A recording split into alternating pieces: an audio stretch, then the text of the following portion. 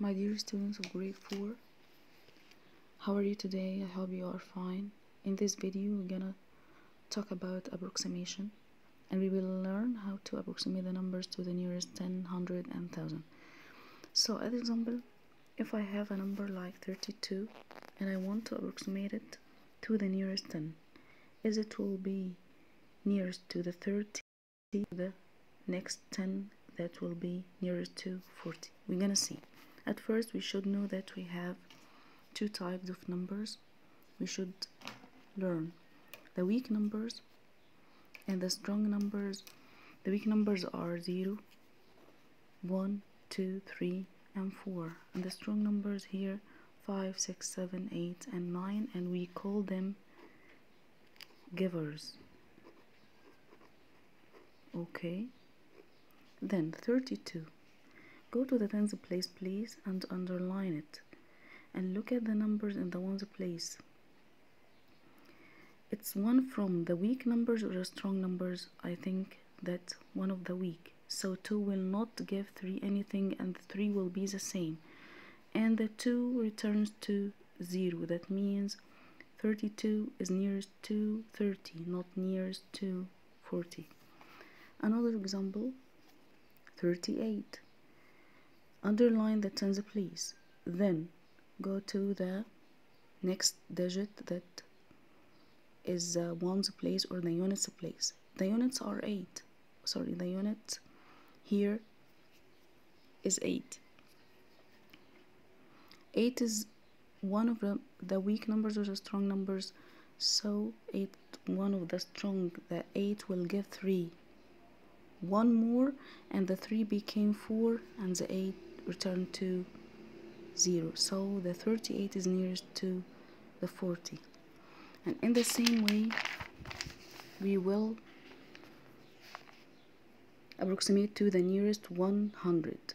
If I have 935, please underline the 100 place and look at the 3. The 3 will not give 9 anything, and 9 became the same, and the 3 and 5, the numbers in the ones place and in the tens place, will turn to zeros. Another example, 167. Underline the tens place, the 100 place please, and then look at the tens. The tens is 6. 6 is one of the strong numbers, so 6 will give 1, another one more, and it will be 2, and the 6 and 7, the tens and ones, will return to zeros. Okay, here another example, 5843. Underline the 100 place please. Okay, look at the tens. One of the weak numbers, yes, so 4 will not give 8 anything, 8 will be the same, and the tens and ones will return to 0. What about the 5 in the 1000? The 5 will be down as it was, it will not change, so we change only the numbers that's smaller than the place we want to approximate to. Okay, in the same way we want to approximate to the nearest 1000. If I have a number like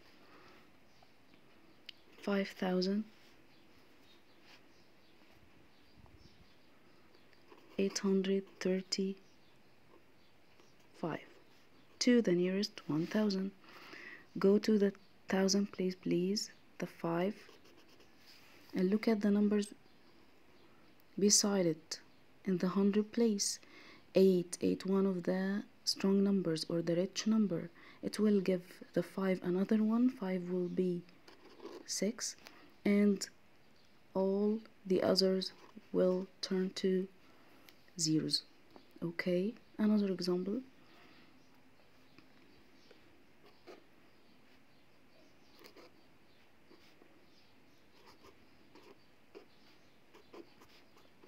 okay, 19,247. Go to the 1000 place please, the 9. Look at the 100 place. 2, one of the weak numbers, it will not give the 9 anything, so 9 will be down. Tens and ones and hundreds will be zeros. What about the one in the 10,000 place? It will be the same 1. So it will be 19,000. Okay. If I have the same number, but I have here